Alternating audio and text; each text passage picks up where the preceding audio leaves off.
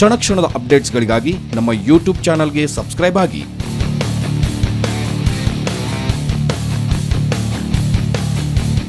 Subscribe ಆಗುವಾಗ bell ಚಿಹ್ನೆಯನ್ನು ಒತ್ತಲು ಮರೆಯದಿರಿ.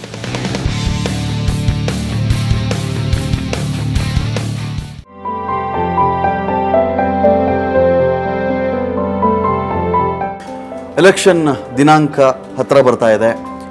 ಕೆಲವರು ಡಿಸೈಡ್ ಮಾಡಿ ಆಗಿದೆ, ನಾನು ಈ ಬಾರಿ ವೋಟ್ ಮಾಡಲೇಬೇಕು ಅಂತ ಹೇಳಿ. ಕೆಲವರು ಡಿಸೈಡ್ ಮಾಡಿಲ್ಲ, ವೋಟ್ ಹಾಕಿದ್ರೂ ಆಯಿತು ಹಾಕದೇ ಇದ್ದರೂ ಆಯಿತು ಅಂತ ಕೆಲವರಿದ್ದಾರೆ. ಯಾರಿಗೂ ಬೇಡಪ್ಪ ವೋಟು ಈ ಬಾರಿ, ನೋಟಾಗಿ ಚಲಾಯಿಸೋಣ ಅಂತ ಕೆಲವರು ಅಂದ್ಕೊಂಡಿದ್ದಾರೆ.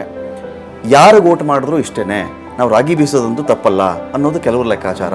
ಆದರೆ ನಿಮ್ಮ ಒಂದು ವೋಟ್ ಮುಂದಿನ 5 ವರ್ಷಗಳ ಅವಧಿಗೆ ಏನೆಲ್ಲ ಬದಲಾವಣೆ ಮಾಡಬಹುದು ಅನ್ನೋ ವಿಚಾರದ ಬಗ್ಗೆ ಗಮನ ಕೊಟ್ಟರೆ ಆಶ್ಚರ್ಯ ಆಗುತ್ತೆ. ನಿಮ್ಮ ಒಂದು ವೋಟ್ಗಿರ್ತಕ್ಕಂಥ ಸಾಮರ್ಥ್ಯ ಆ ರೀತಿಯಲ್ಲಿದೆ. ಅಂದರೆ ಇವತ್ತು ಎಲೆಕ್ಷನ್ ದಿನಾಂಕದಂದು ನೀವು ವೋಟ್ ಮಾಡದೆ ಮುಂದಿನ 5 ವರ್ಷಗಳ ಕಾಲ ಒಣಗುತ್ತಾ ಕೂತ್ರೆ ಅದಕ್ಕೆ ಅರ್ಥ ಇರೋದಿಲ್ಲ. ಆ ಕಾರಣಕ್ಕೆ ನೀವು ಯಾಕೆ ವೋಟ್ ಮಾಡಬೇಕು, ವೋಟಿನ ಮಹತ್ವ ಏನು ನೋಡಿ.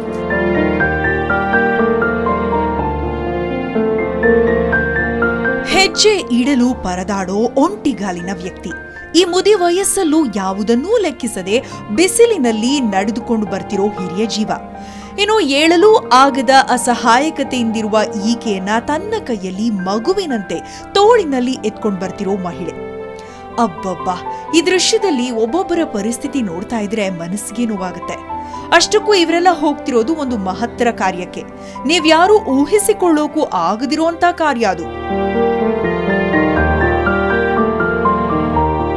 ಸ್ವಲ್ಪ ಸೂಕ್ಷ್ಮವಾಗಿ ಗಮನಿಸಿ, ಇವರೆಲ್ಲ ತಮ್ಮ ದೈಹಿಕ ನ್ಯೂನ್ಯತೆಗಳನ್ನೇ ಲೆಕ್ಕ ಮಾಡದೆ ಹೀಗೆ ಉತ್ಸಾಹದಿಂದ ಹೋಗ್ತಿರೋದು ಮತದಾನಕ್ಕೆ.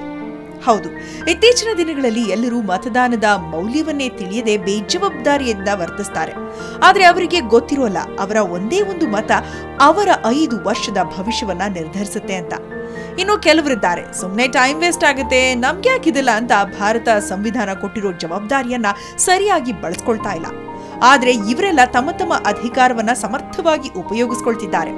ಓರ್ವ ಜವಾಬ್ದಾರಿಯುತ ಪ್ರಜೆಯಾಗಿ ತಮ್ಮ ಜವಾಬ್ದಾರಿಯನ್ನ ಸಮರ್ಥವಾಗಿ ಉಪಯೋಗಿಸಿಕೊಳ್ತಿದ್ದಾರೆ.